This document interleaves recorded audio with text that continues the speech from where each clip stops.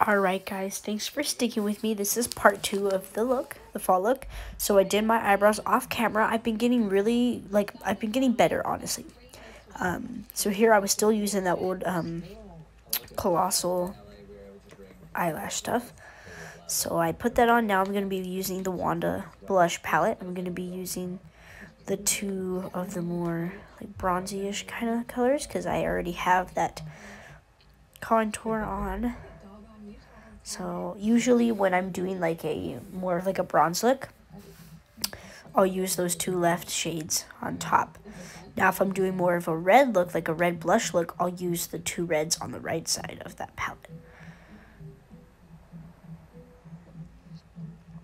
This just gives that, because basically what I'm using for my contour is that foundation that I've shown you guys. So basically when I'm putting that powder over it, gives it a nice sparkle. It makes it not look as like rough and intense. It gives it more of a soft look / touch to it. And then I put, oh my god, today for my makeup, I didn't video it. I wish I did. My eyes look so beautiful, but I forgot to put highlighter on, and I never forget to do that, like literally ever, and I'm sad. But it's okay. I had lashes on and everything except for that. But anyway, so yeah, so here I am picking a highlight. And I love using the James Charles palette because it has the best shimmers. I mean, my other palettes do, but I don't know. It's just easy to grab the big palette and just dip in there. It's fun. And it really does. It gives me a really nice highlight. Look at that. Look at that. It's just shiny.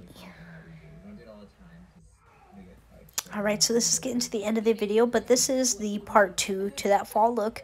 Again, thank you for being patient with me and waiting for the second part. It was a lot of data to save in one shot. It was like 10 videos, and no.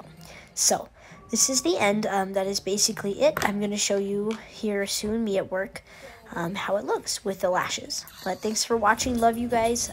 Again, comment if you have any questions or anything. Bye.